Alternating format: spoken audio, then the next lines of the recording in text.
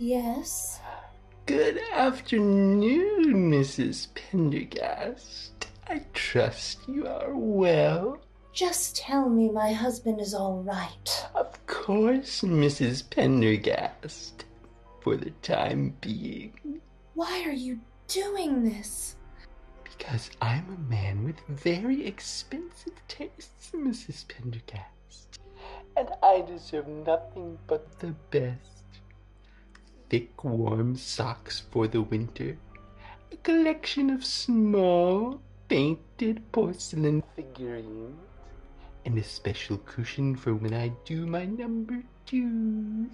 You're sick! Tut tut, Mrs. Pendergast. Flattery will get you nowhere. Now then, I do hope you're ready to follow my instructions to a T. That is, if you ever want to see your precious husband again. Not to mention you'll receive a 10% discount off your next ransom after mail-in rebate. I'm listening. I want $1,001 in unmarked bills placed in a brown paper bag. You will leave that bag in the men's washroom at the Fillmore train station behind the toilet, 3rd stall, at precisely 6:27 this evening. If anyone asks what you're doing in the men's washroom, you will tell them you are a pervert and feign a facial tic of your choosing. You will then wash your hands to prevent the spread of germs and exit from the south entrance of the building. Do not be late. Come alone. Until then, Mrs. Pendergast. Just a moment. I need you to pinch something.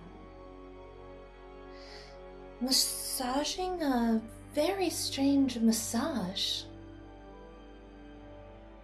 2 geese kissing?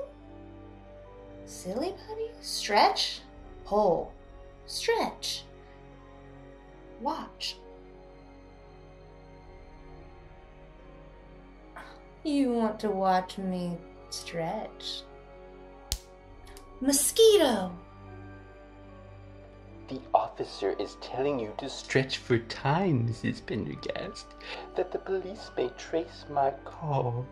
But what the officer fails to realize, apart from the fact that he is a nincompoop, is that I am utilizing a scrambling device and that my location is untraceable. Goodbye.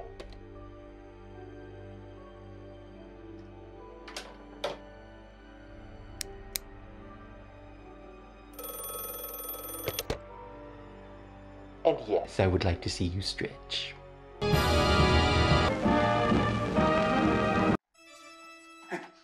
If you enjoyed that video, why not leave a thumbs up, or a comment, or even subscribe? That would be a real humdinger. Sanctuary! Sanctuary!